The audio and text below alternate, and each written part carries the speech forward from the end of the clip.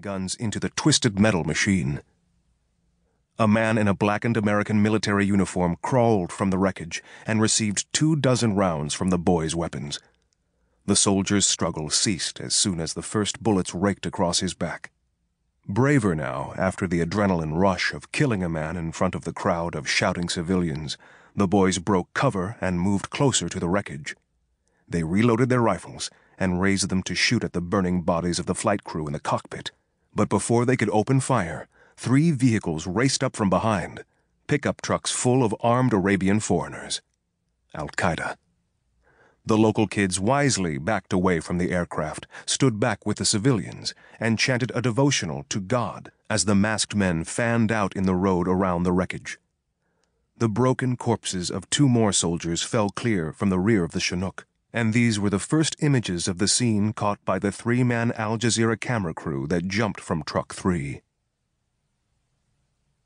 Just under a mile away, Gentry pulled off the road, turned into a dry stream bed, and forced the Land Rover as deep as possible into the tall brown river grasses. He climbed out of the truck and raced to the tailgate, swung a pack onto his back, and hefted a long camel-colored case by its carry handle. As he moved away from the vehicle, he noticed the drying blood all over his loose-fitting local clothing for the first time. The blood was not his own, but there was no mystery to the stain. He knew whose blood it was. 30 seconds later, he crested the little ridge by the stream bed and crawled forward as quickly as possible while pushing his gear in front of him. When Gentry felt suitably invisible in the sand and reeds, he pulled a pair of binoculars from the pack and brought them to his eyes, centered on the plume of black smoke rising in the distance. His taut jaw muscles flexed.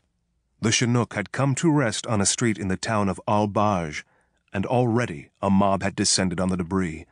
Gentry's binoculars were not powerful enough to provide much detail, so he rolled onto his side and unsnapped the camel-colored case.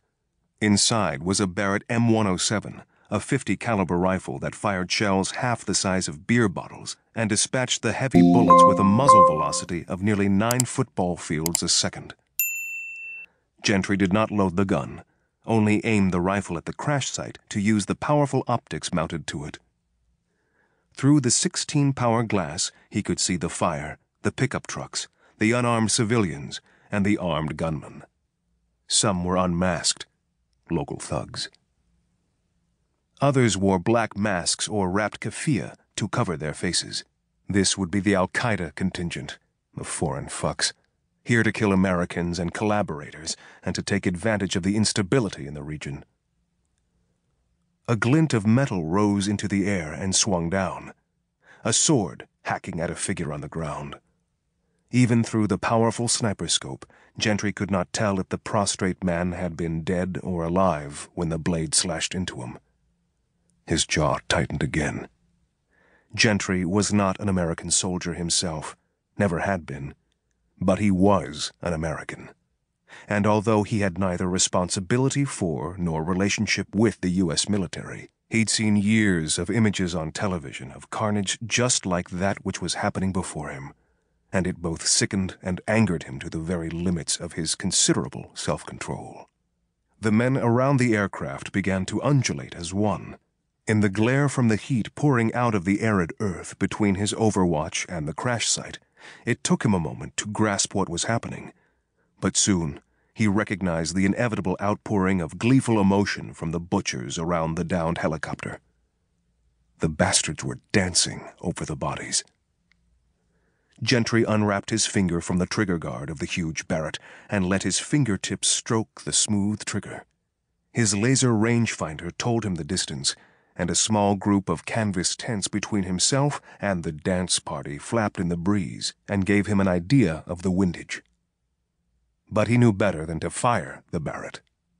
If he charged the weapon and pulled the trigger, he would kill a couple of shitheads, yes, but the area would turn so hot in an instant with news of a sniper in the sector that every post-pubescent male with a gun and a mobile phone would be on his ass before he made it to within 5 miles of his extraction. Gentry's exfiltration would be called off, and he would have to make his own way out of the kill zone. No, Gentry told himself. A meager measure of payback would be righteous, but it would set off a...